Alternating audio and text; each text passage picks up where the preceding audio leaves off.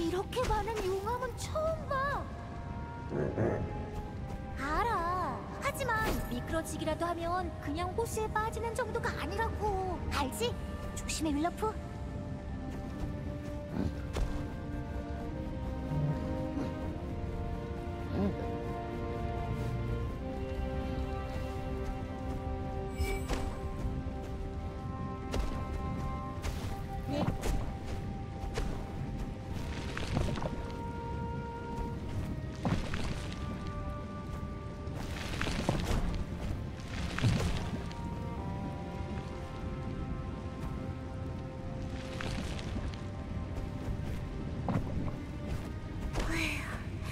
위험했지만 재밌었어.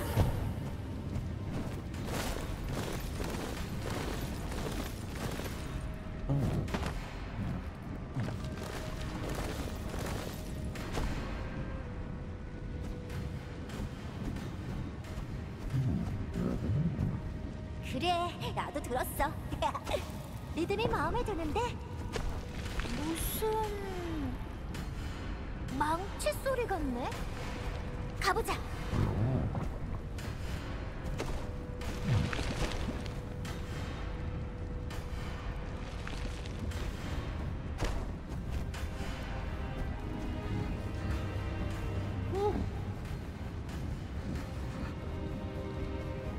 윌럼프, 저 앞에 있는 게 뭘까? 커다란데 무섭게 생겼어. 다른 길을 찾는 게 좋을까?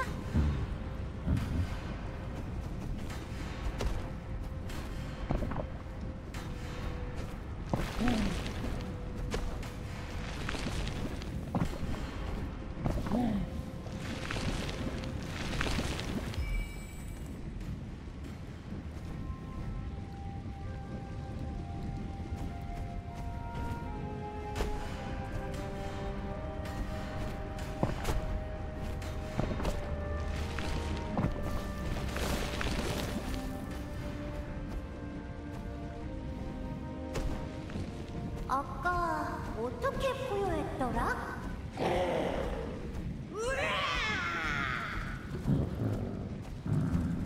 적을 겁주려고 소리를 내는 거지? 알겠어. 저건 오른이잖아. 말도 안 돼. 오른이라니. 우와, 윌러프, 이것 좀 봐. 대장간이야. 이것들 좀 봐. 와, 가마솥이 필요한 거지? 그럼 다 생각이 있지.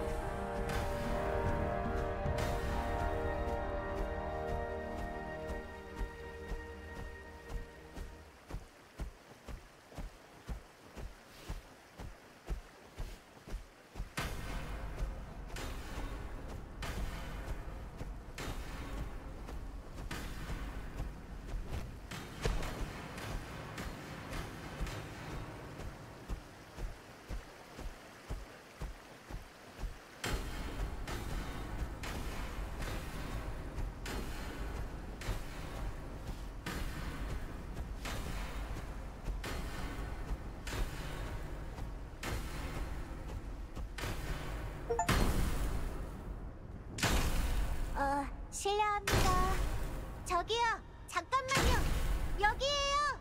잘 안 들리나? 윌럼프 좀 도와줄래?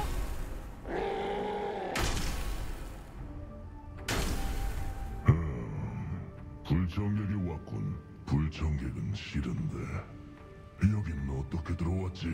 삽을 만졌어요. 그럼 그렇지. 입이 치운 줄 알았는데. 그나저나 남의 물건을 함부로 만지면 안 돼. 죄송해요. 다시는 안 그럴게요. 그런데 그 부삽이 저희를 이리로 데려왔어요. 오른 맞죠? 프렐로도 전체에서 제일 가는 대장장이잖아요. 땅을 파서 계곡을 만들고 눈도 만들었고요. 이 세상 모든 것을 만들 수 있다고 들었는데. 흔치 않기는 하지. 넌 불을 가지고 있구나. 아니지. 작은 불꽃 정도야. 이 불꽃은 애니비아인가? 이거 흥미롭군.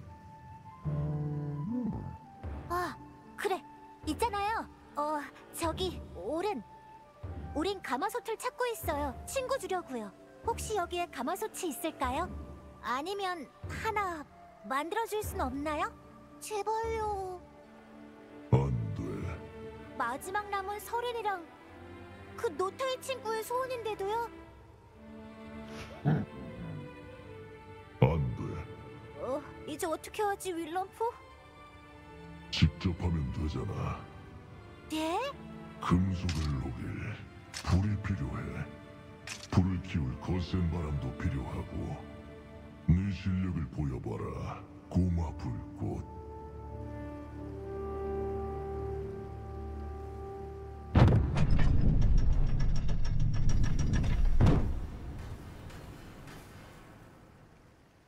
용광로에 불을 붙이고 안에 금속을 채운 다음 바람을 불어넣어야 해. 간단하지?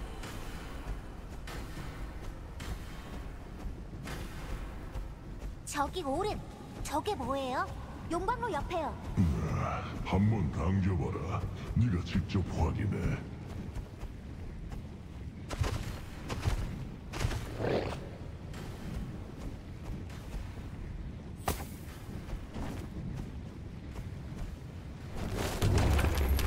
불꽃이 생기네? 점화 장치라는 거다. 그럼 이걸로 불을 붙이는 건가요? 끝내준다!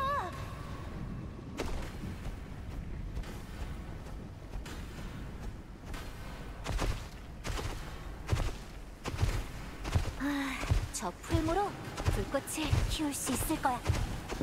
그래, 저기 있는 바퀴에 연결된 것 같아. 저 무게추가 문을 여는 건가 봐. 당연하지. 아마 그럴 거야. 부정적으로 굴지 마.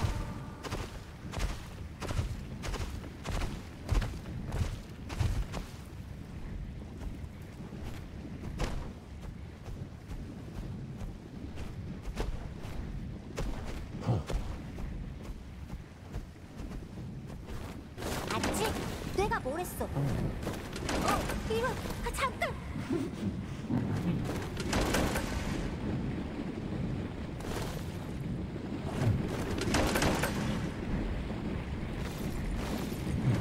좋아, 풀무가 스스로 움직이기 시작했어. 문제 없다고!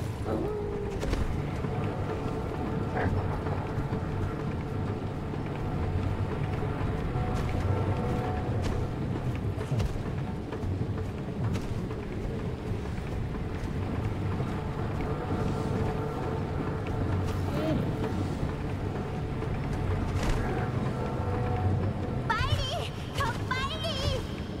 오른이 여기를 짓는데 얼마나 걸렸을까, 윌럼프? 이게 다 지은 것처럼 보여.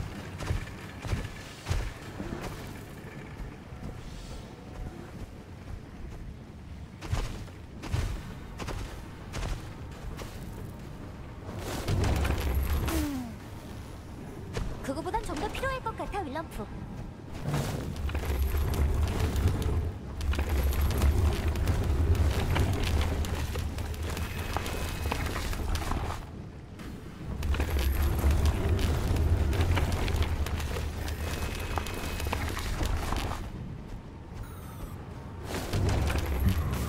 그러니 주의하도록.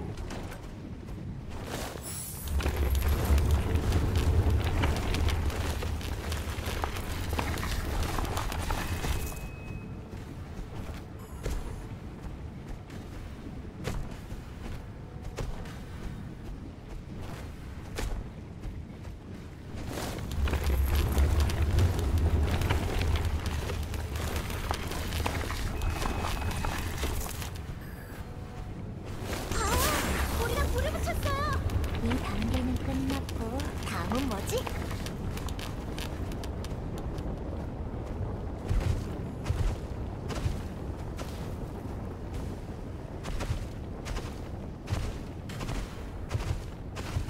조심해서 다뤄라. 민감하거든. 말했잖냐. 민감하다고. 미안해요.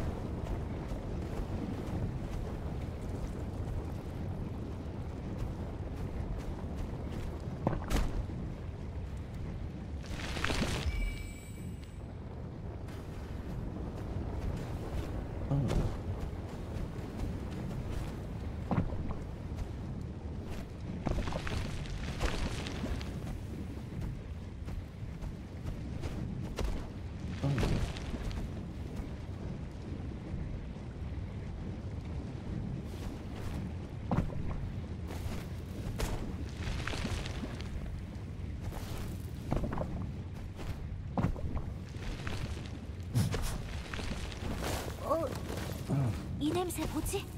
혹시 그을린 털 냄새? 농담이야, 일러프.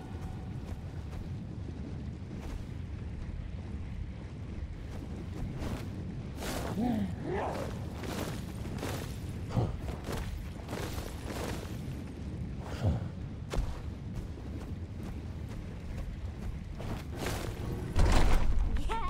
고쳤다.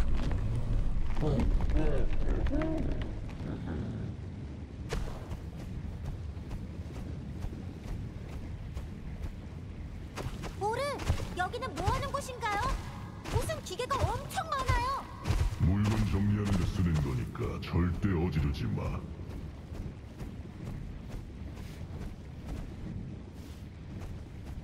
아, 알았다. 이걸로 저것들을 돌리는 거구나. 저것들이 아니라 연결 장치다.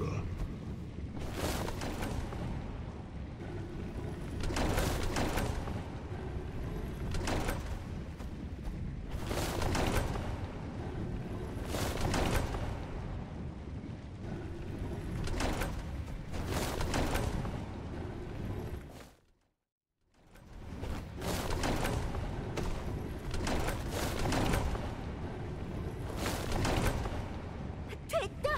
길이 열렸어!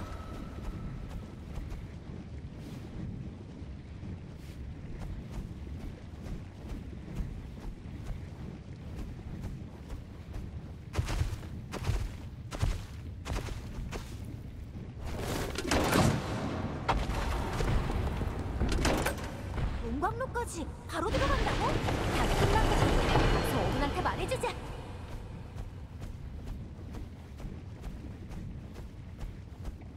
빨리! 더 빨리!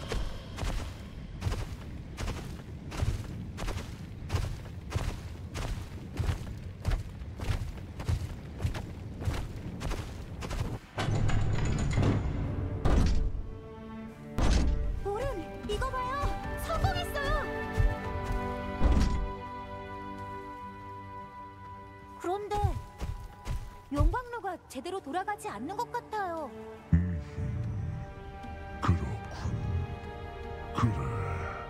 이 정도면 괜찮군. 뭐가 잘못됐던 거죠? 아무것도.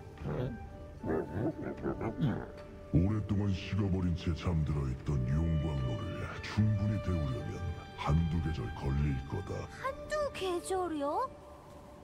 아, 더 빠른 방법은 없나요? 있지.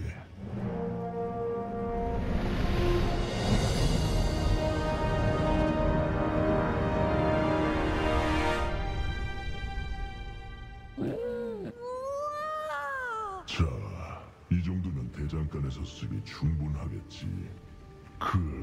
가마솥을 찾는다고. 잠깐, 우릴 도와주는 건가요? 그래. 당장은 아니지만 꼬마 불꽃. 오른의 대장간에 걸맞은 가마솥을 만들려면 적당한 재료가 필요하거든. 그런데 전부 희귀한 거야. 걱정 말아요. 프렐로드라면 다 알고 있다고요. 그치, 윌럼프? 그래. 그럼 줄베리 열매라고 들어봤나? 윌럼프? 줄베리 열매는 딱 한 곳에서만 자란다. 바로 요새지. 요새요? 감시탑 같은 건가요? 성 같은 거지, 꼬마 불꽃. 줄베리 열매를 찾아서 가져와라. 쉽네요. 다른 건요? 분명 프렐리오드라면 다 안다고 했으니 켈로렐 정도는 당연히 알겠지. 알아요. 들어봤어요. 그러니까 그 켈로 뭐냐? 켈로렐은 얼음 정원에 살고 있지. 보면 알 거다. 네 가마솥을 만들려면 켈로렐의 선물이 필요해. 성에서 줄베리 열매 찾기, 수수께끼 켈로렐에게 선물 받기. 알았어요. 좋다. 이제 가봐라.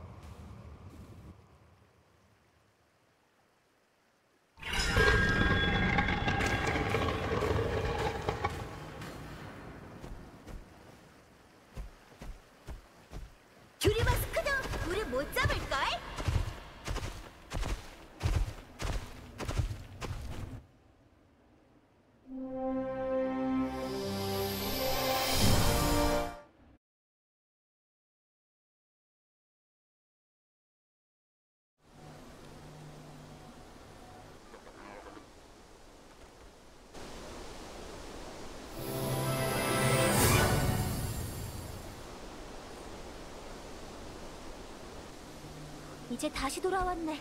이건 절대 익숙해지지 않을 것 같아. 요새에서 줄베리를 찾아야 해. 그 섬 같은 곳에서. 그리고 얼음 정원에서 켈로렐의 선물도 찾고. 어디부터 가는 게 좋을까? 좋아, 내가 정할게.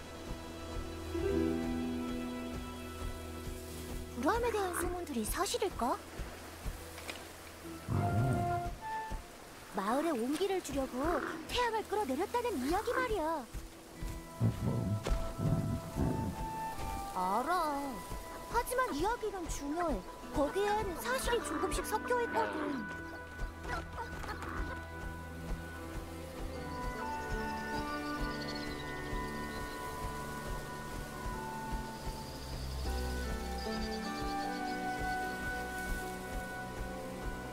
이게 검은 요새로 들어가는 길인 것 같아.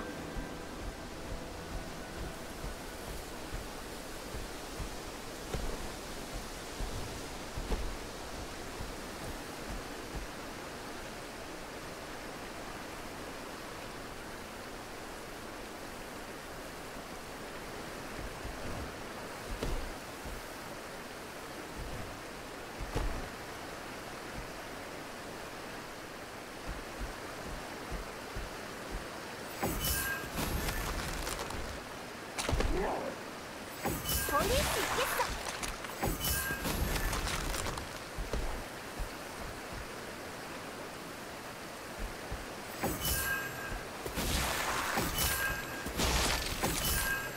램프, 너랑 브라움이랑 둘이서 팔씨름을 하면 누가 이길 것 같아? 너라고? 에이, 브라움은 한 손만 가지고 수백 명의 군인을 처치하는데 넌 손이 4개라서? 뭐 일리는 있네.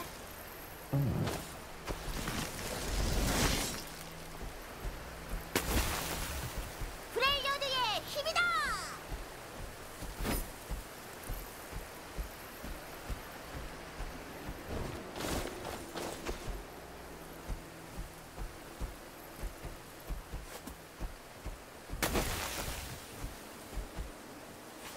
명중이다!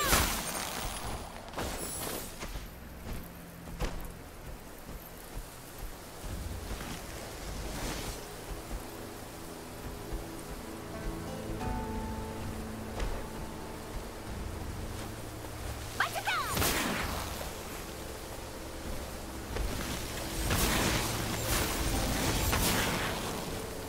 좋았어!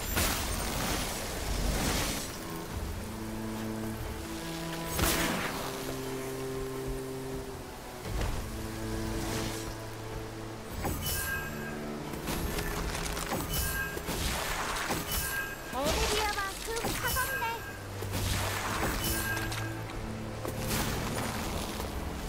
백발백중이지.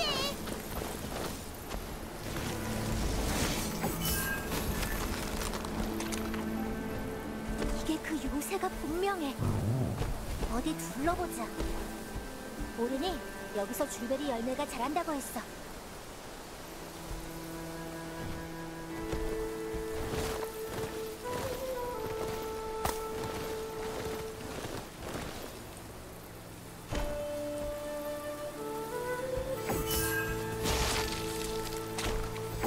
몽땅 얼려버렸어.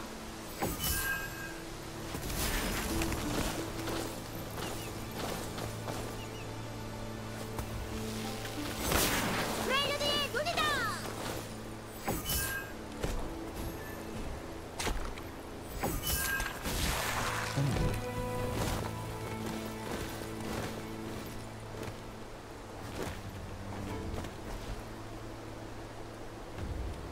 여긴 좀 으스스하다.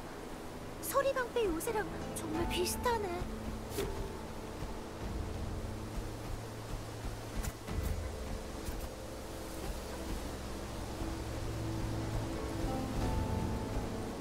빨리! 더 빨리! 럼프, 나 좀 내려줘.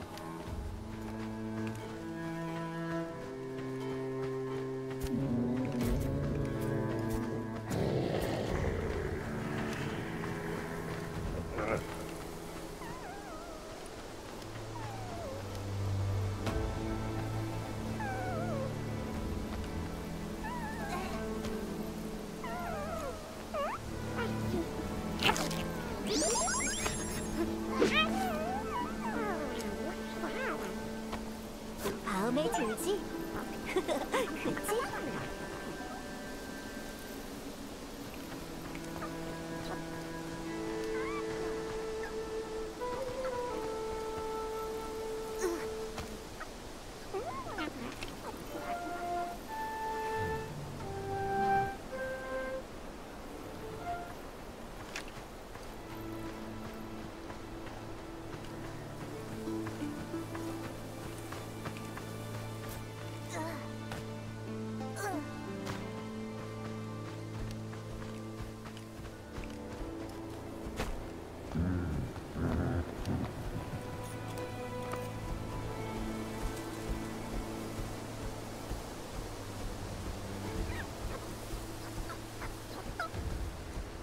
이 도개교 좀 봐. 문을 어떻게 열지? 그래, 저 동굴들에 매여 있었네. 넌 힘이 세니까 저걸 움직일 수 있지 않을까?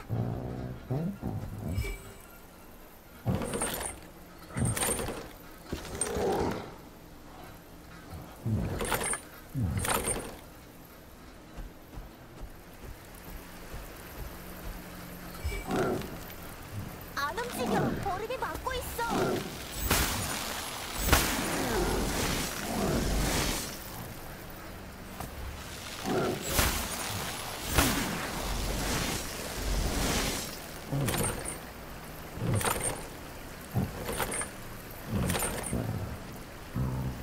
끊어져 버렸네. 이걸 어쩐다.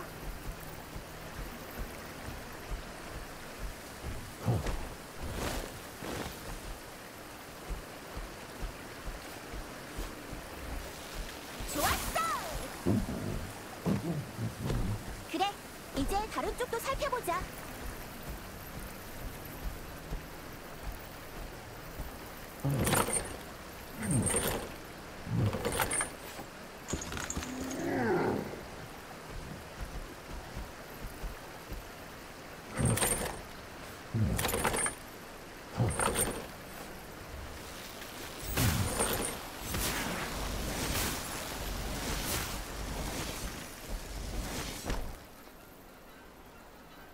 더는 움직이질 않네.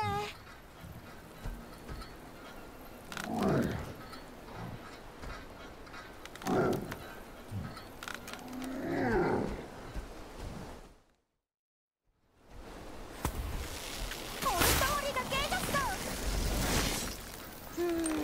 뭔가 잘못됐어.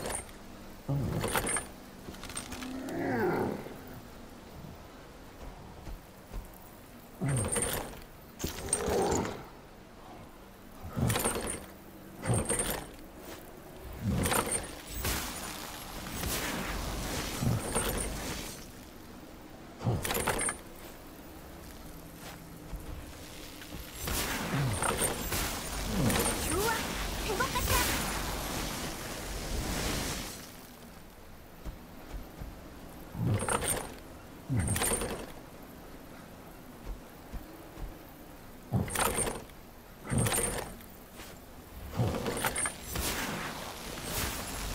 연쇄 폭발이다.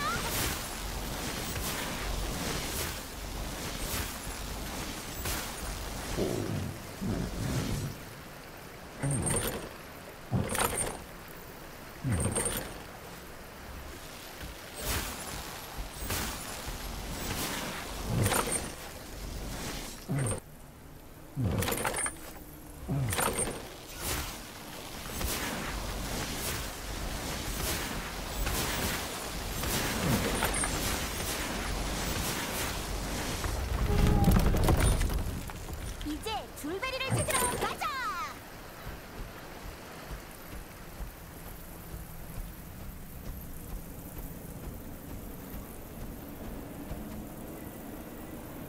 저기, 저거 아니야? 희미하게 빛나는 열매.